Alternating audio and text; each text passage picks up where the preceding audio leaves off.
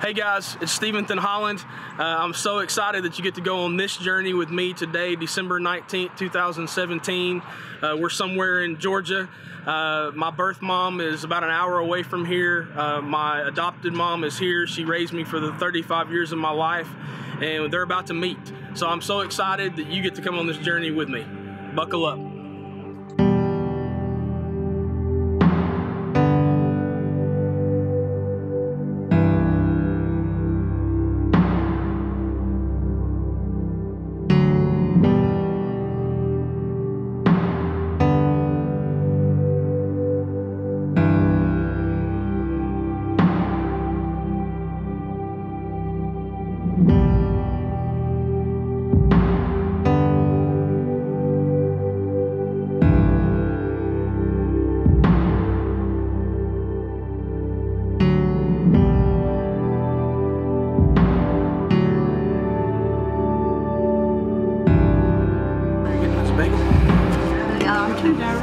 You're too nervous to eat anything else?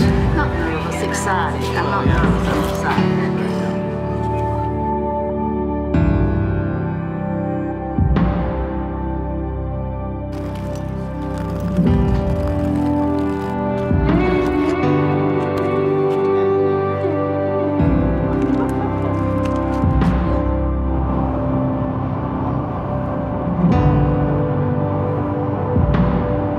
We're on the interstate. Yesterday was a drive, you know, again, that was more of a travel day, I guess, you know. Not that it wasn't real, you know, it was happening, but definitely today for me is a little bit more exciting.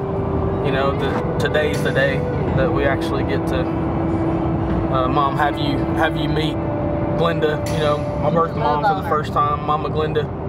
She was so thankful for you for more reasons than one, and one being the fact that Steve, your uncle, had some healing because he finally got to have a kinfolk with him, you know, that he could talk to and express his feelings and all and understand. It was a God thing too, that I was a believer, that he was a believer. I was 27 years old when he got to meet me for the first time, and that was, you know, Mama Glenda, his sister, had gone to his trailer back in '82, I think, you know, when she was pregnant with me, and then she ran away, and he didn't see her again until 1992, and he never knew what happened to me. So I think there was hurt in him when we talk about that healing. You know, he never knew, he knew that there was possibly a nephew out there, but didn't know what had happened. So I mean, you can imagine, I can't imagine, you know, well, I guess I can, you know, not knowing where my birth mom was for 27 years, but anyways, it's really cool.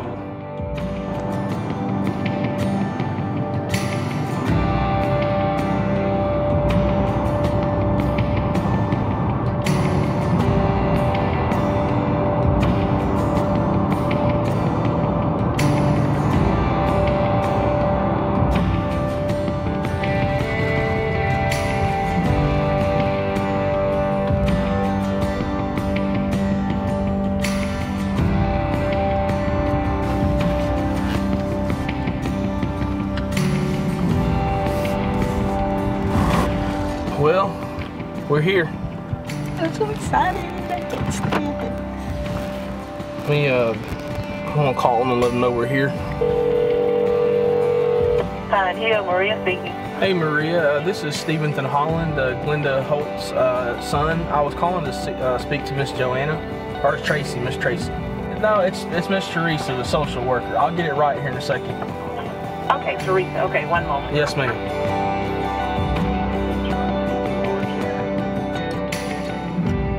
Okay, thank you. Thank you. Bye. All right, so she said we could come on in. She said she's running the store. They have a snack, like a snack thing that they do, and so she's running the store. Place. Yeah, the honey buns and regular Coke. So you guys have that in common. You like regular Coke, don't you? You don't do the diet stuff. Dear Heavenly Father, Lord, I thank you so much for life. That's even more of a statement, God, even today, as I think about how thankful I am that you chose life for me through Glenda Sue Holt. But I just pray that your spirit move today, that you're honored and glorified, and that you get all the honor and praise and glory from today's interaction and conversation. God, I selfishly pray that Glenda, just allow her to be in a good mental state today. God, that she can remember this, and it can be healing for her, even some closure if she needs that. And God, I just love you, and I thank you for who you are. In your precious name, amen. Amen. Amen. All right.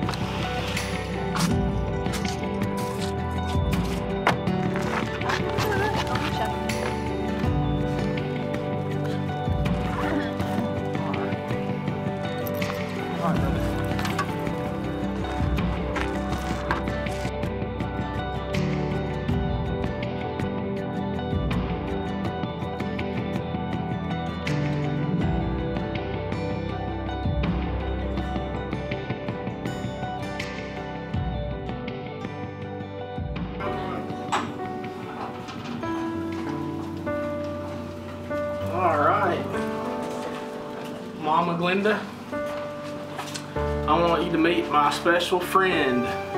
Her name is Joyce Holland. This is the lady who you gave when you put me up for adoption. She's raised me for 35 years.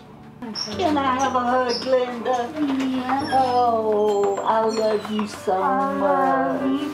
You are so precious. Martin. I just want you to know what an awesome person you are. I admire you so much. You're a very strong person. Thank you. And you've got a wonderful son. I know. I know it. You are so sweet. So how have you been doing? Fine. Been doing fine. Good. And I'm fixing to have twins. Oh my She goodness. said they're gonna be girls, I think. Oh, you have. I think one boy was enough for her. I think she decided she wants girls now. I love the name you gave him. Steventhen William. It's supposed to have been Stephen then William, wasn't it? And somebody just pushed it together. But we left it. We left it because you gave it to him. They tried to get her to change my name, and she said nope. His mama gave him that name, and we're gonna keep it. So I'm thankful that I got to keep my name that you gave me. Your brother, Uncle Steve, he loves that too. That I got his name and William, right? Wasn't that your dad's name? My papa, or what would I call him? Papa, Peepaw, Grandpa, whatever. Doesn't matter. His second daughter, the middle daughter, favors you a lot.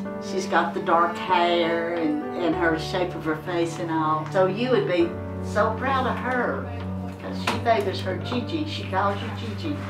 I wanted you to have some time for a special day to meet my other mom. You know what I'm saying? I got two mamas. I got a birth mama and I got one adopted mama that you gave me life, and she cared for me for my life. What do you think about all this? Is it overwhelming? Yeah, it is. Yeah. I'm about to cry. It's okay if you cry. I have You cry if tissue. you want to. I thought I would, but I'm just so excited to see you and meet you till I reckon it took over. Hey, I was crying when I walked through the door. It's okay, because I'm thankful for this moment. We've been waiting a long time. Did you see my shirt? Grateful and blessed because of Glenda. You're a special, special person. Yes, she is. But I love you, and I've told you that. But you're my hero. You gave life to me against all odds. A lot of people say I shouldn't be here, but I am, and I'm thankful for that. Mama Joyce, that she lost the baby about 2 years before before you gave birth to me and put me up for adoption, and you filled a hole in their heart that you didn't know all this was going to happen, but they were longing for one more little boy. They wanted one more little boy. They had 4 kids of their own because of the gift that you gave them. You fixed that hole up in our lives. You So never you're know. a very strong lady. There was a reason for that, because now you're here blessing these people and Miss Teresa. They love you. Yeah, they do. I call you Mama Glenda, you know that, but when I met you for the first time, I think it was 6 years ago, I was 27, you told me that you're thankful that you met your son and that you love Jesus.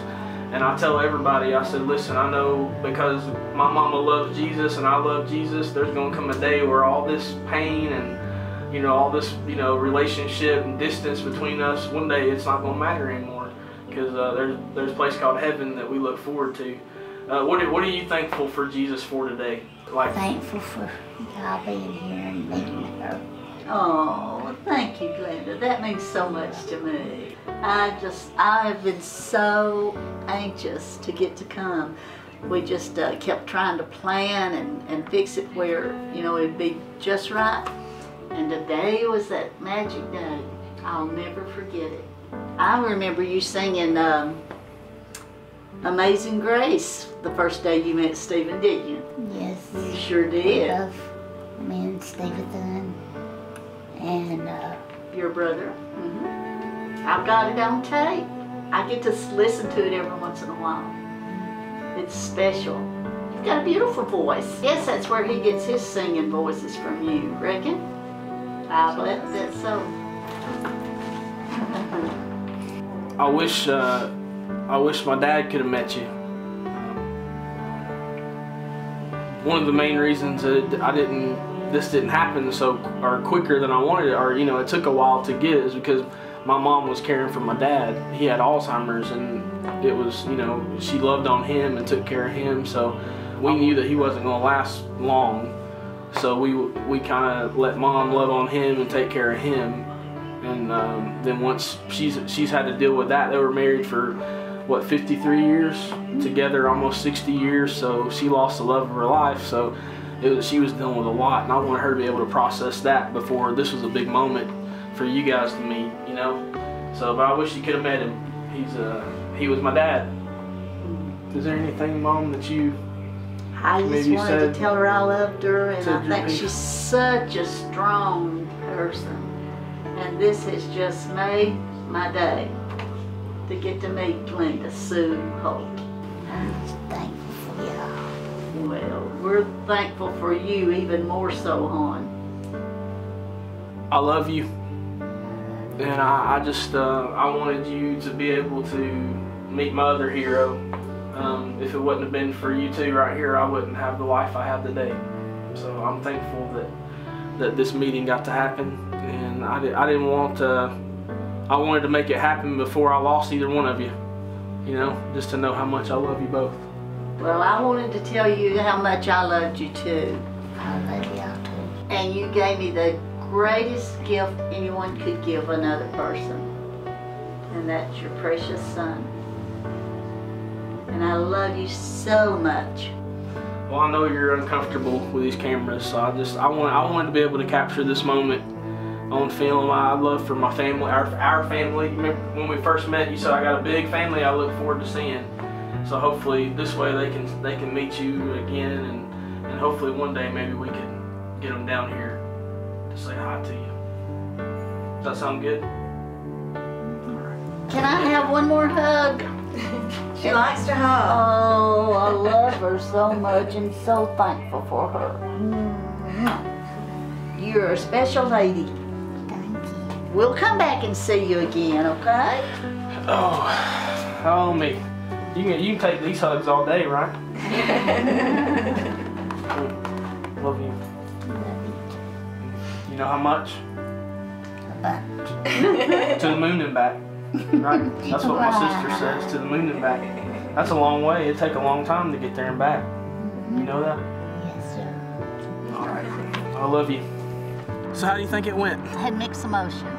I don't did know. too. It was kind of like getting ready for Christmas and then maybe kind of being a little bit disappointed in the fact that she seemed distant. You know, she didn't talk a lot and or show expression a lot until later in the conversations and all.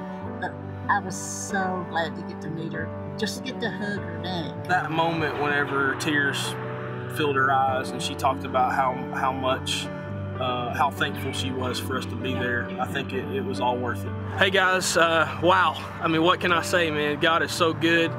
You see my moms got to come together and meet each other for the first time, man, God is huge, and He cares about all of us. He cares about the small things, the big things. Can I just encourage you today, if you're broken, you're not dead.